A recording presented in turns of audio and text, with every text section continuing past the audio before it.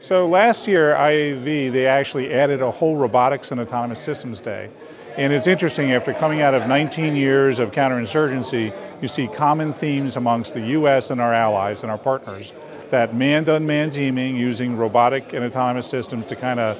give commanders options, see ahead on the battle space, and maybe actually provide additional capabilities that were never there before, is kind of exciting, because at this point everyone's coming to the same conclusion that these systems will play a role, and we're not taking people out of the loop. They're really offsetting danger to allow soldiers to accomplish their mission safer and better.